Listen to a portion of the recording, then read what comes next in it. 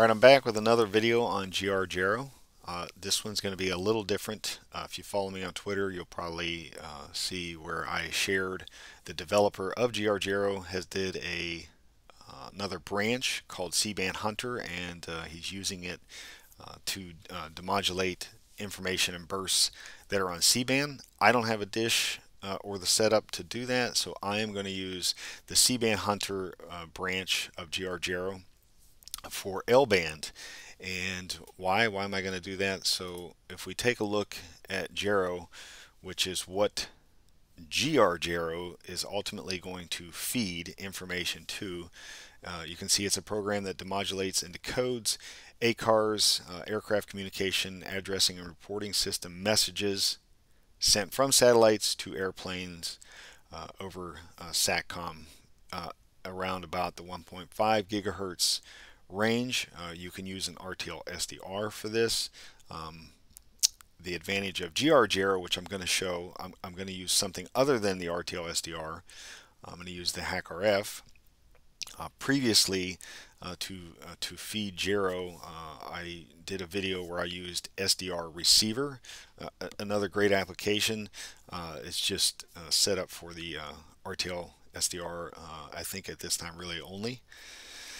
Okay, so if you have a look at this page, you'll get a lot of good information about the second part of the setup here, JAERO itself, and how it works and what it does. Some information on receiving the signal, all the way down to the frequencies, so on and so forth, and then what content you can expect to see in these ACARS messages.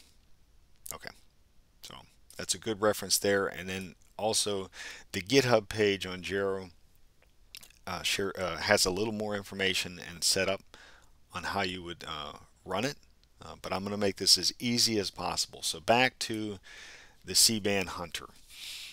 If you want to get this up and running, you got a couple options. I took the last few days and converted this with the help of the GR-JAERO developer to GNU Radio 3.8 because it's made for GNU Radio 3.10 by default.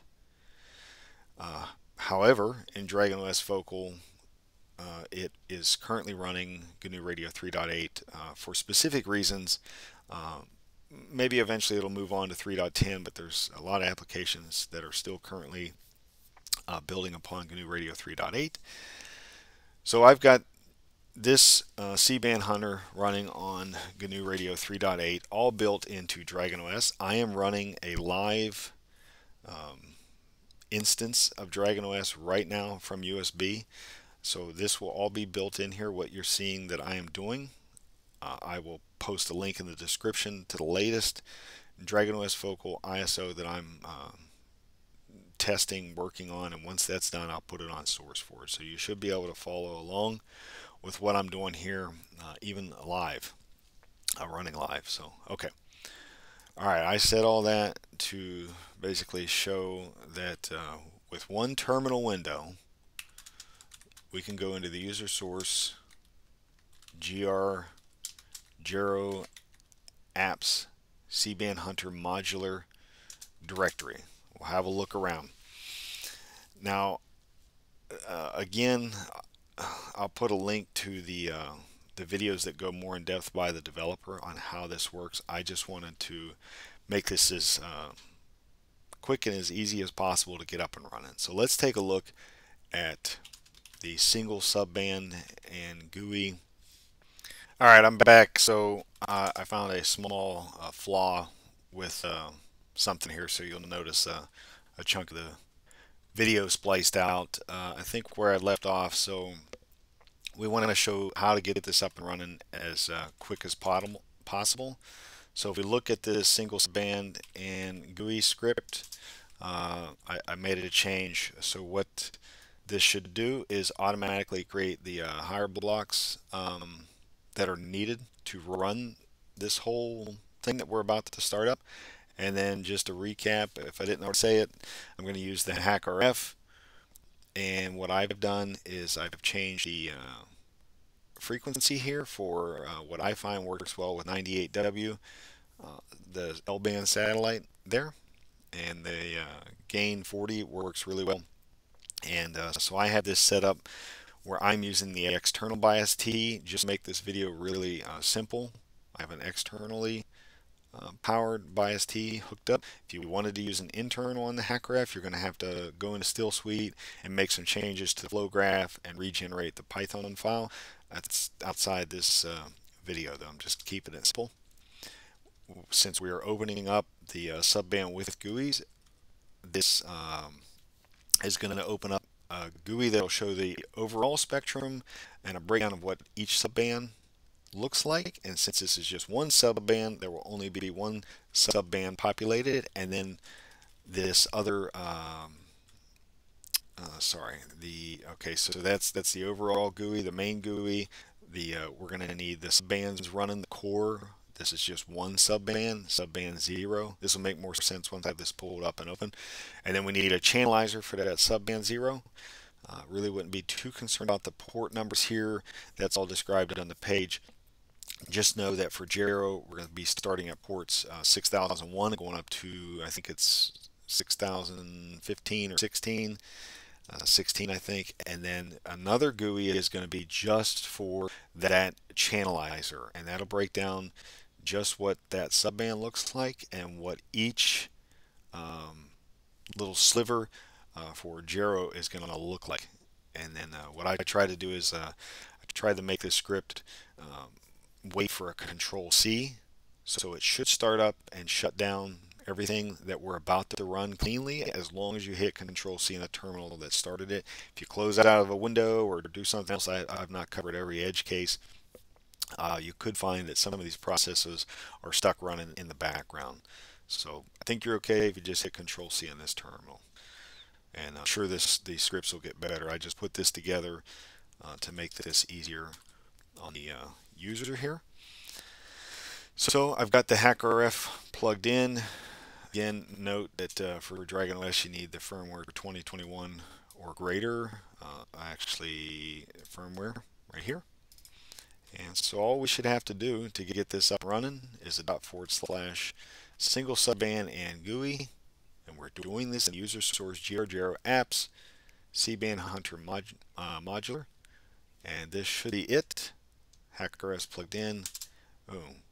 Plug it up. It's checking to make sure blocks are there. It's there. We get two graphical user interfaces. This is the main GUI that shows the entire spectrum that HackRF is seeing. We see that subband 0 is populated. You can mess with the waterfall max to make this easier to see what is going on in that subband. If you needed to adjust what the subband is covering, the little slider bars or the up and down arrows, you can carefully take that left or right if you needed to cover something else. You can see that you've got the 5 subbands here, and you can turn on and off what they are looking at. You can barely make out the colors here of where these subbands are pointed at. It does seem a little odd that this one's over here.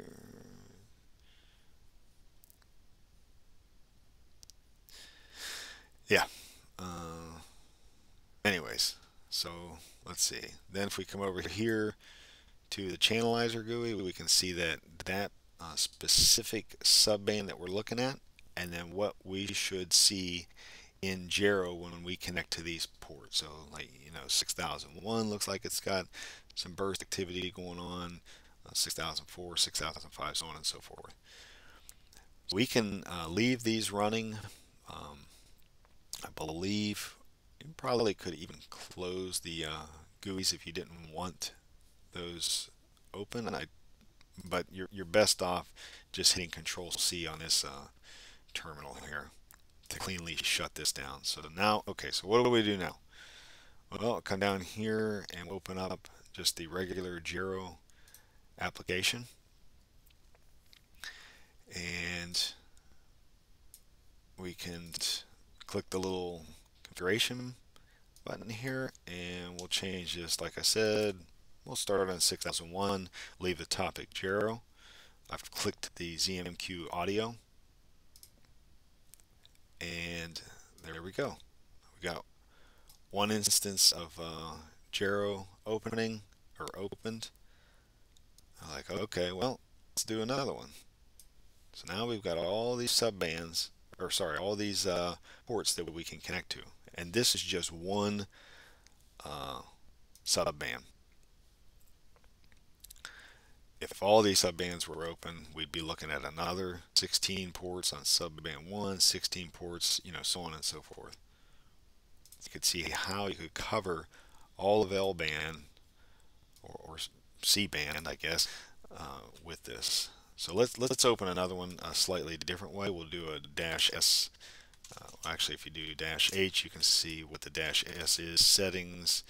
I'll just give it a different name, so I'm not looking at GR-JAERO version 1.4 or whatever, and we'll just call this 2. So 2. Now keep in mind, we'll come down here. We'll change this to, I'm going to leave it on 6001. Make sure the topic is still GR-JAERO. The CMQ audio is selected. And we'll move it over here to this second little thing that we see here, burst or frequency spike, whatever you want to call it. So now I got 2 open. We can see we're getting ACARS information. If we looked on this page, we can see the information that we're receiving, and then the actual decoding that's going on here. And you could just keep doing this. Let's call this 3. Minimize it.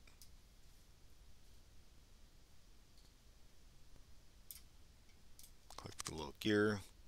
Turn on ZMQ audio. Change this to 6001. These numbers are populating because I had some of these windows open earlier. Topic GR-JAERO. And we'll change this back to 600 BPS. And we'll get a good, clean constellation. That we'll wait. We'll start getting some information. And there we go.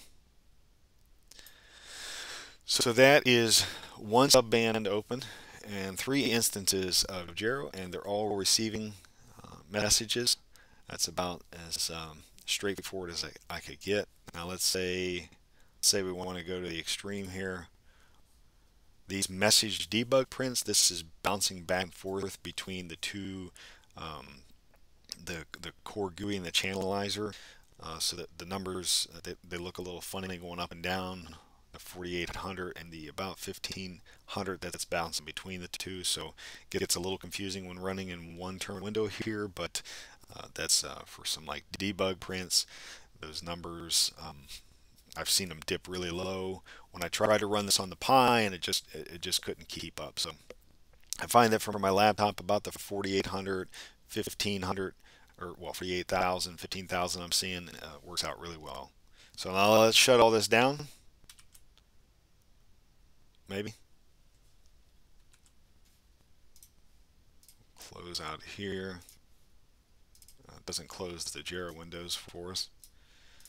Let me make sure nothing was left running in the background. Okay, everything looks good. Let's try all 5 subbands and GUIs. I feel like this is going to open up quite a bit of stuff here.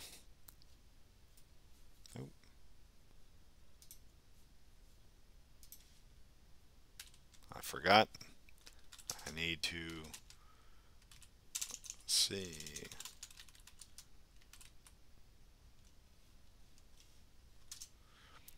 Forgot it's by default on the RTLSDR. Let's comment that out. I want to use the HackRF, and because I can't remember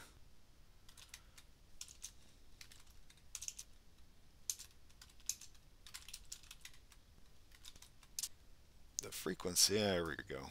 Just wanted that frequency. that I had put in the other one. Come over here, just think of this as like your master configuration file here to get everything up and going. Now let's try all 5 subbands and GUIs. My HackRF is plugged in still, obviously. Okay. Now it'll be kind of hard to see, but there's five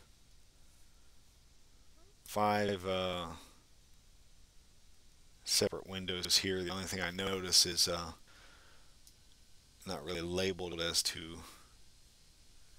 Oh, we can see the 1, 2, 3, 5.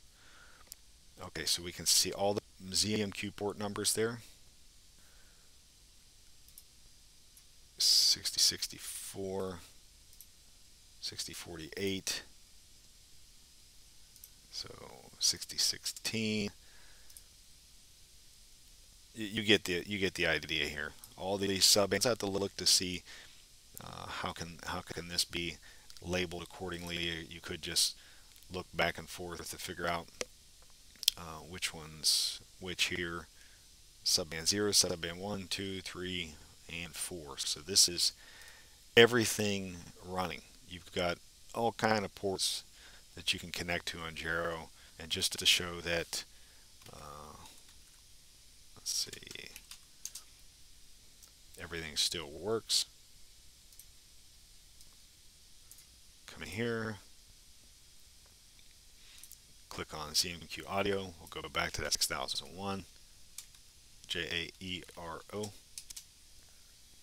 And so we are back up and running with all subbands covered, with the ability to subscribe across the board to those different